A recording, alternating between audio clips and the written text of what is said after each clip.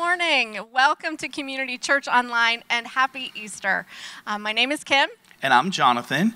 Welcome to hanging out with us for Easter. This is going to be an Easter to remember, right? Never before have we ever had Easter at home. I remember my parents yelling at me, Jonathan, you better get dressed and get out of the house because we got to go to church. It's Easter. And it was always bonnets and wonderful dresses and amazing guys in really stuffy suits. Today, it's fleece pants, it's comfy t-shirts. Hopefully, it's nice slippers, maybe even some new slippers that the Easter Bunny brought us. In fact, we want to encourage you, church, to take a photo of your family watching our service together in your Easter best, which is probably your pajamas that you would never expect it to be posted online. So if some of you have to go change, that's okay, come back. We want an Easter ensemble photo of a whole family posted in the comment section below, letting us see Easter 2020, how different it has been, but yet still we can gather together as a family. We are certainly encouraged that you all are joining us this morning.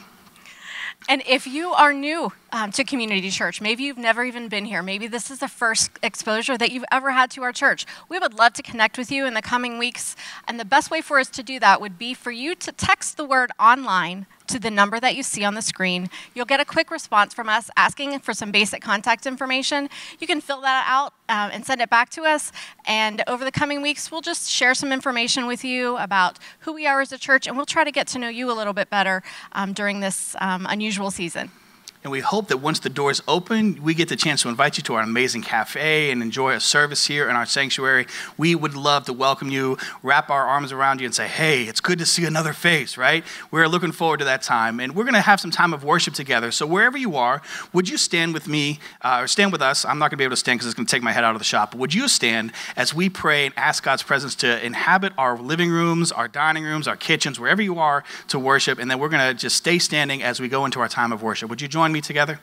Let's pray. Heavenly Father, in Jesus' name, we thank you that you have risen and that you have overcome death, hell, and the grave. And Lord, we thank you for the opportunity we get to celebrate your life here in this moment. Lord, it's unusual that we're not gathered together as a corporate group, but Lord, we know that wherever we are, you are in the midst. So Father, I ask that your presence would permeate our living rooms and our kitchens and our dining rooms and wherever it is that we are watching this service. Lord, I just ask that you would just allow your spirit to just bless each person. Father, encourage them and lift them. Allow them to feel your strength through this moment.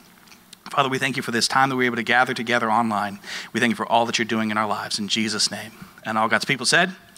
Amen. Amen. Enjoy our service, church.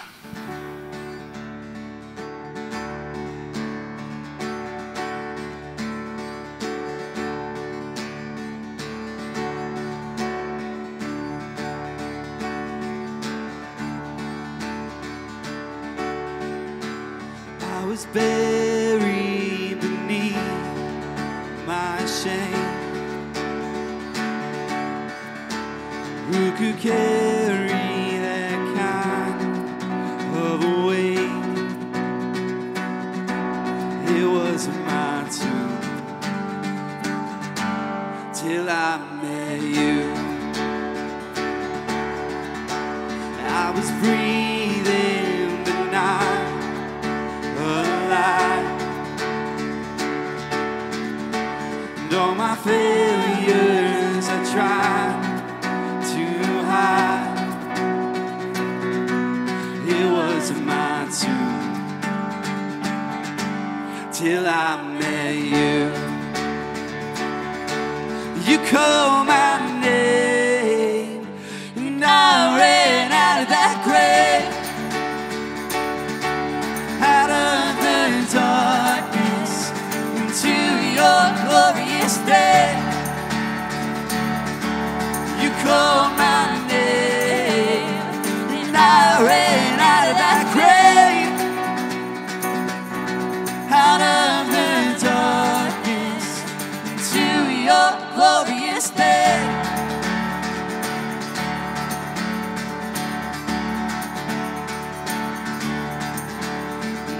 Mercy has saved my soul. Now your freedom is all that I know. The old day knew Jesus when I met you. It's when you called my name and I ran out of that grave,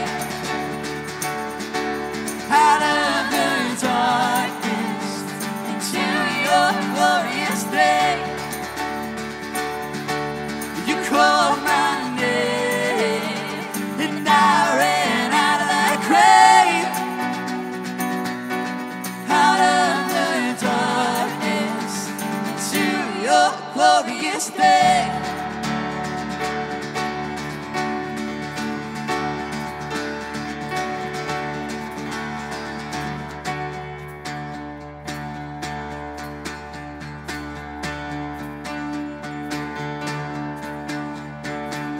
I need a rescue, my sin was heavy. The chains break at the weight of your glory.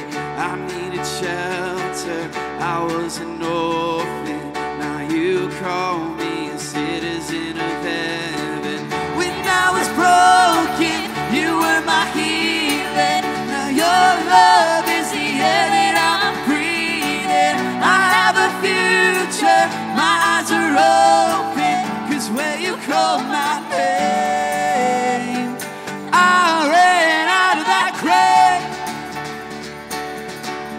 out of the darkness, into your glorious day. You call my name, and I ran out of that grave, out of the darkness, into your glorious day.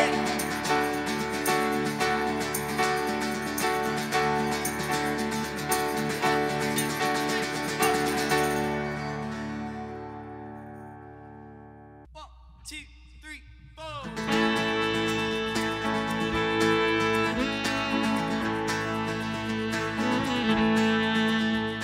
I serve a risen Savior. He's in the world today. I know that He's living, whatever men may say. I see His hand of mercy. I hear His voice of cheer. And just the time I need Him, He's always near. He lives, He lives. Christ Jesus lives today. He walks with me and talks with me along life's narrow way. He lives, salvation to impart. You ask me how I know He lives within my heart.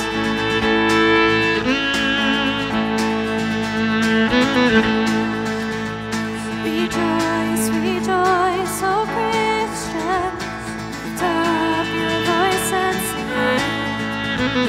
Eternal hallelujahs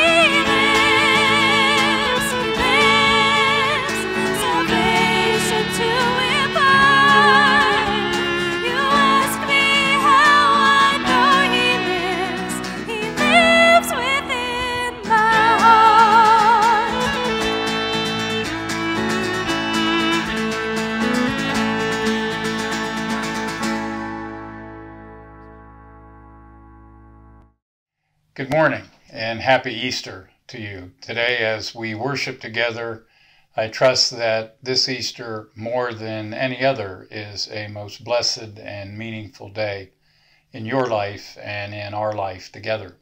You know, a traditional Easter greeting in the church has been that when they gather for worship, the leader says, "The Lord is risen." And the people respond by saying, "The Lord is risen indeed." Now, whatever platform you're watching this on, you might have the ability to type in a comment. So what I invite you to do is, in a moment, I'm going to say the Lord is risen, and I invite you to type the response, "The Lord is risen indeed." So here we go. The Lord is risen. The Lord is risen indeed. Today is Easter, and we are celebrating the resurrection of Jesus from the grave. There are many verses, many stories of the resurrection that we could look at, but if I had to distill the meaning of this day down to one verse, it would be this, from the Gospel of John, chapter 20, verse 31, that reads, "But these things are written so that you may believe that Jesus is the Messiah, the Son of God, and that through believing you may have life in his name." The Gospel of John is a wonderful gospel, and there are some wonderful stories in that book. There's the introduction or the prologue, and it's in that portion that we get that verse that the light shines in the darkness and the darkness does not overcome it. It's in there that we have that promise that to as many as receive Jesus, to them he gives the right to become children of God, or the power to become children of God. It's in the Gospel of John that we hear the proclamation, "Behold, the Lamb of God who takes away the sin of the world." It's in the Gospel of John that we have the story of Jesus turning water to wine. We have the story of Jesus talking at night with Nicodemus and saying, "You must be born again." And it's in that same 3rd chapter that we get those famous words, "For God so loved the world that he gave his only begotten Son, that whoever lives and believes in him should not perish, but have eternal life." We have the story of the woman at the well. We have the story of Jesus healing the man beside the pool and saying, "Do you want to get well?" We have the story of the feeding of the 5,000, the story of Jesus walking on water. We have the story of the man born blind and that wonderful testimony, "Once I was blind, but now I can see." Throughout the book, we have what are called the great I am sayings. I am the bread of life. I am the light of the world. I am the good shepherd. I am the resurrection and the life. I am the way, the truth, and the life. No one comes to the Father except by me. We have the story of Jesus sharing a last meal with his disciples. But what's interesting is in Matthew, Mark, and Luke, you have the stories of Jesus taking the bread and saying, "This is my body," and the cup saying, "This is my blood." John doesn't record that, but John does record Jesus washing the feet of the disciples, inviting us to a lifestyle in which we don't look at ourselves as more important than others, but as followers of Christ.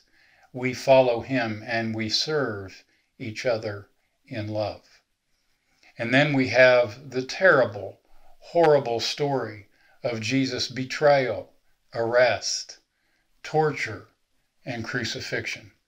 But that's not the end of the stories, because then we come to the wonderful stories of the resurrection and Jesus appearing to his disciples. But all those stories are not there just to entertain us. They're not written to tell us that Jesus was a nice guy or a great man or a wise teacher. Those stories are written to bring us down to a single question, and that is, do we believe that Jesus is who he said he was and who the gospel proclaims him to be, or do we not? Do we believe? Do you believe that Jesus is the Messiah, the one who delivers us from our own sinfulness?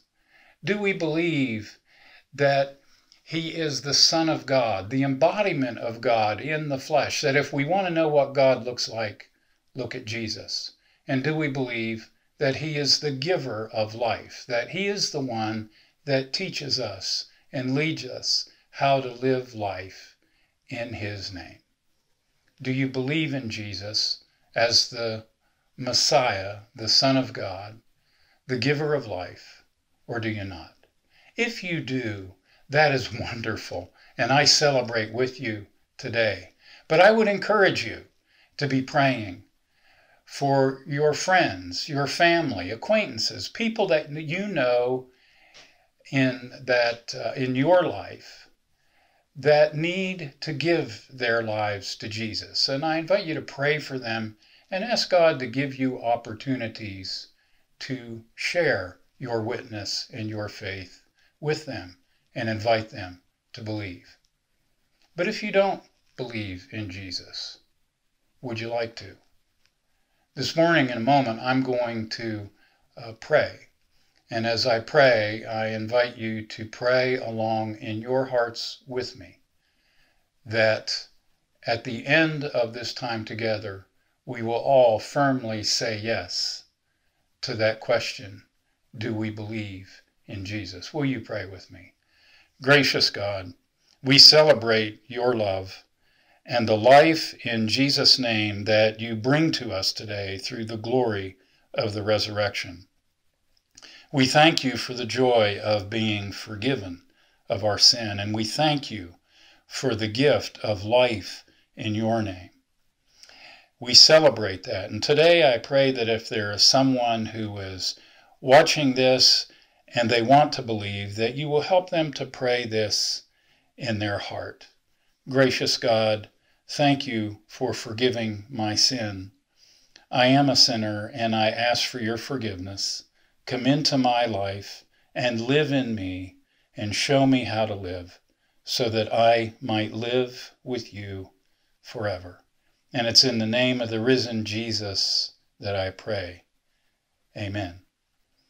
In just a moment, there will be somebody who will share with you some further words of what you can do if you prayed that prayer. Until next time, may the peace of God be with you. In Jesus' name, amen. Hey everyone, I just want to interrupt the service for just a moment and congratulate everyone who has accepted Christ for the first time or has recommitted their life to Jesus as a result of the prayer that Pastor Joel had just shared with us.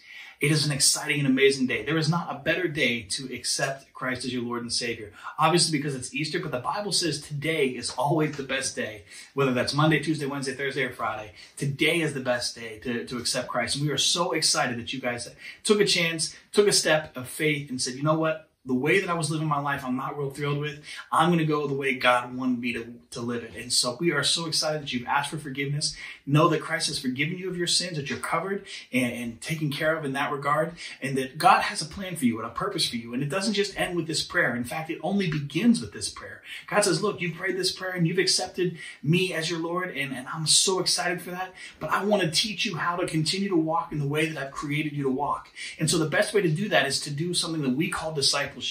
And discipleship is a long process. In fact, as a believer now and even as a leader in the church for over 20 years, I'm still going through a process of being discipled.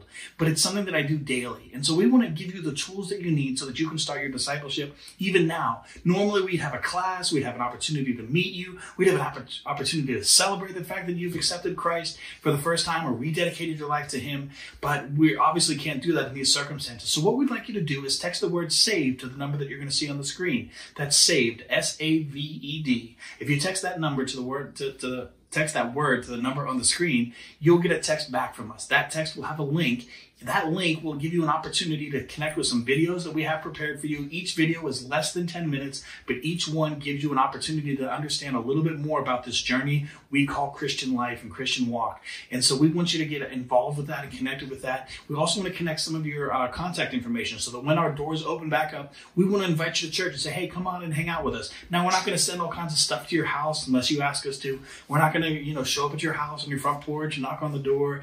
That's not what we're about. We're about making sure that you find an opportunity to understand that God loves you. He has an amazing plan for your life, and he wants you to walk in the purpose that he created for you.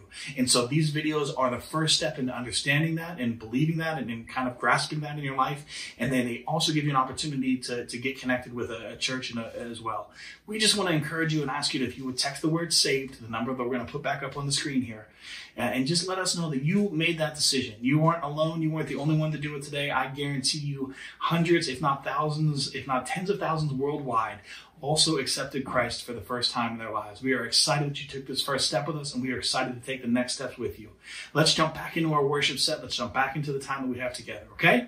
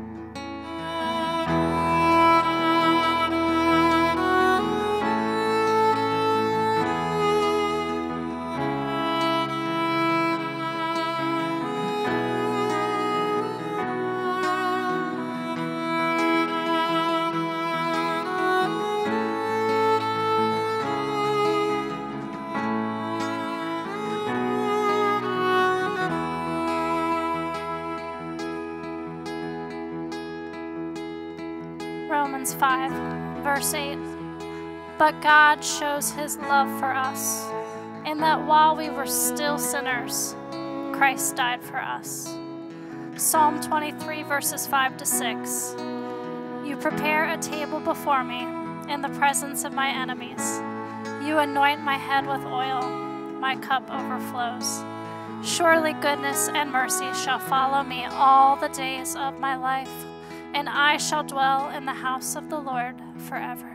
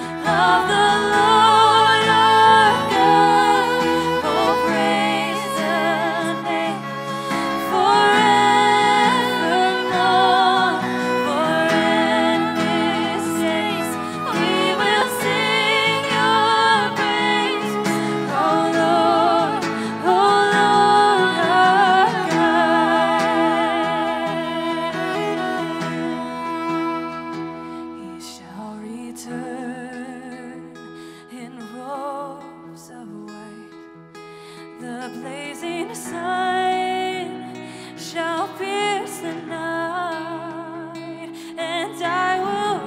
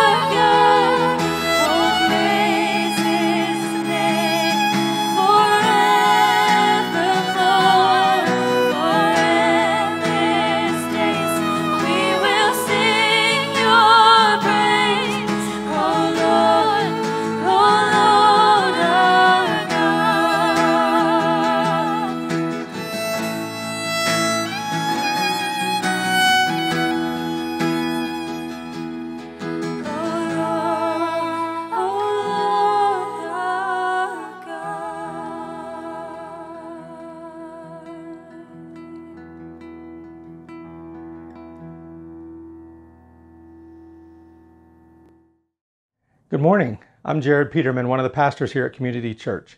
As we consider the people that have just taken the time to respond to an invitation to follow Jesus or grow deeper in that relationship with Him, I'd like us to consider a passage of Scripture.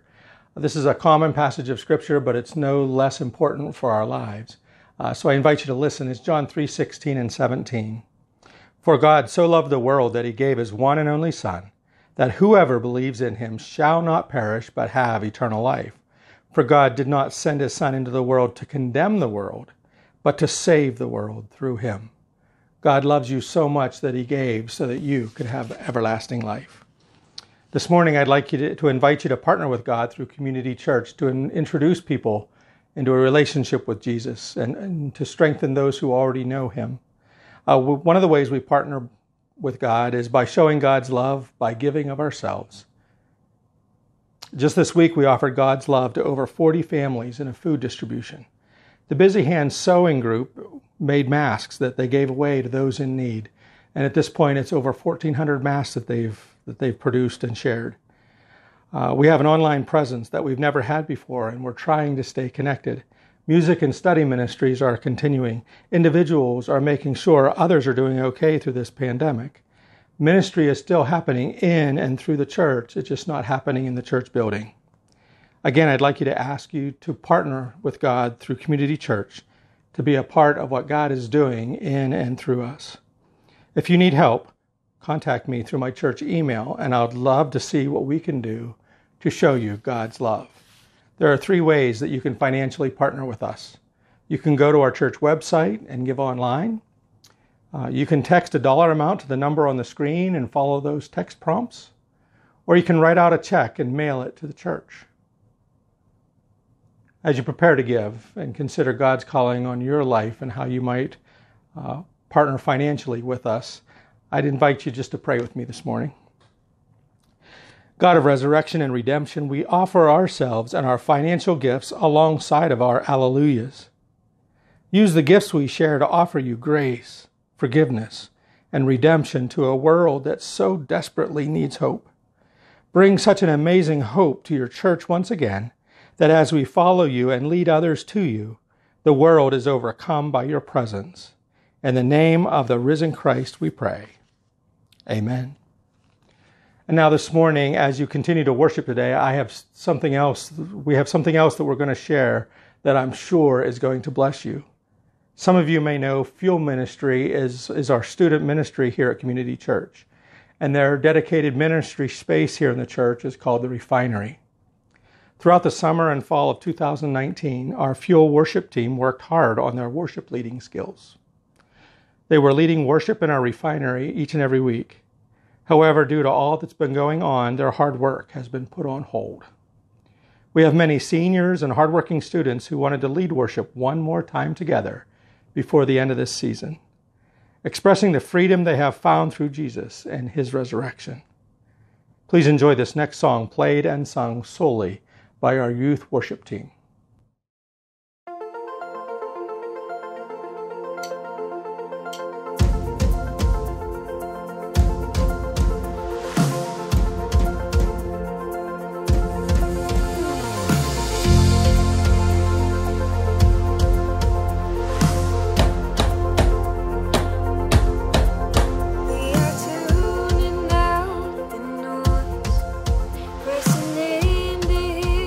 Your voice.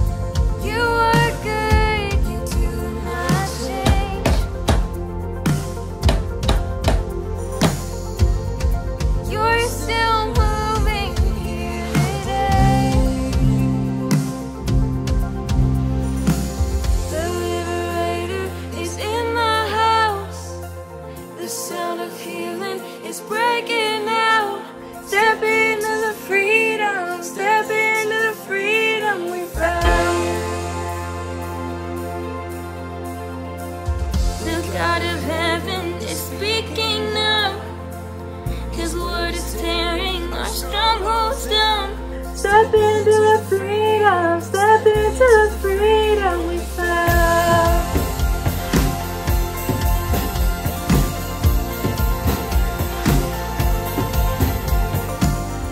Same power, same spirit, His resurrection is living in me. Same glory, same witness, His resurrection is living in me. Same power.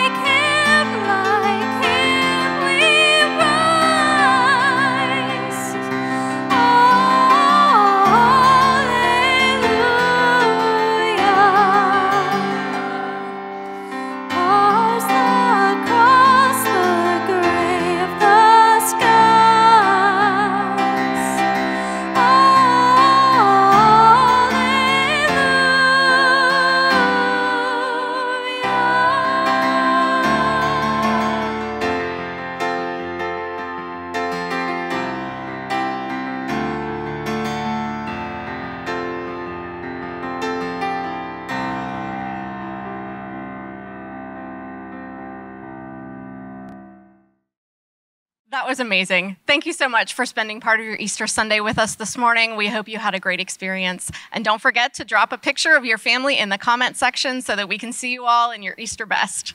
Easter best, absolutely. And we hope that you continue to hang out with us throughout the week. We'll have daily devotionals. We'll have worship experiences that are posted on all of our social media platforms as well as on our website. We just want to encourage you to not only check them out, but share them with a friend or a family member as well. Thank you for hanging out with us, Community Church. Until next time, have a wonderful, amazing day and a blessed Easter. Happy Easter.